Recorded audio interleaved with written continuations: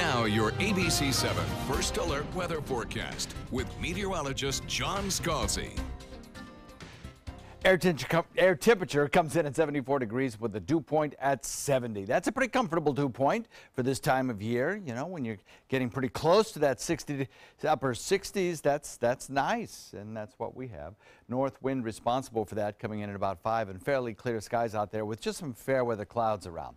As far as the forecast goes, 74 degrees Wauchula, Arcadia at 73, 74 in Punta Gorda and in Northport. Boca Grande at 78 and then 75 in Venice. Double 74s in Bradenton and in Sarasota, and 73 degrees in Parrish. So we have some mid-Atlantic showers, mostly out in Gulf waters. That's part of the circulation of Jose that continues to spin off the mid-Atlantic coast.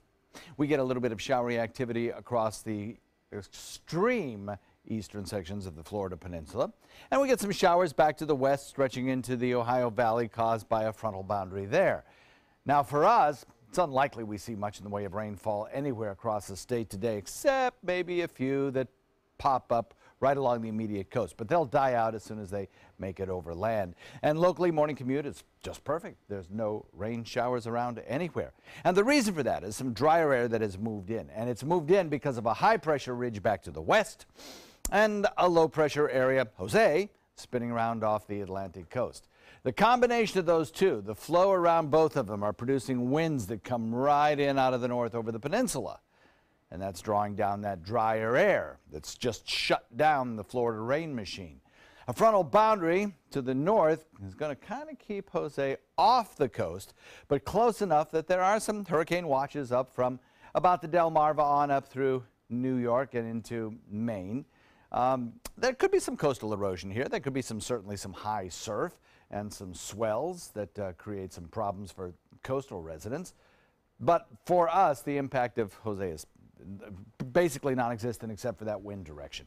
So we get more beautiful days, several of them. We get hot afternoons, but pleasant evenings. Once the sun sets, the temperature should moderate pretty quickly with that dry air in place. So a nice big ridge of high pressure bringing us that northerly wind flow, drawing down that drier air across the peninsula. Now eventually it'll be replaced with a little bit more moisture, and that will up our rain chances as we head into probably the second half of this work week.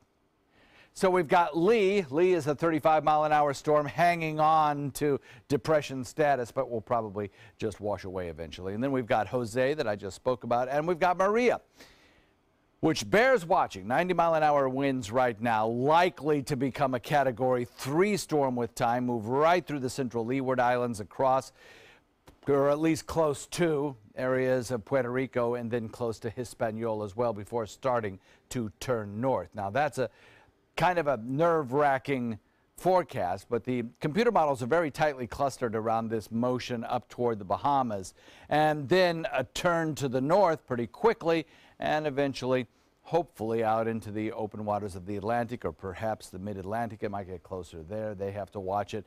But so far, only a few outlier models take it close to the state of Florida, so not too terribly worried about that for our peninsula, but it's certainly one that we'll keep an eye on in case there is any change in direction. And we know how things can happen with these hurricanes, so we'll keep an eye on it. But right now, there's pretty good computer model consensus of a turn out, at least a turn to the north before getting to Florida.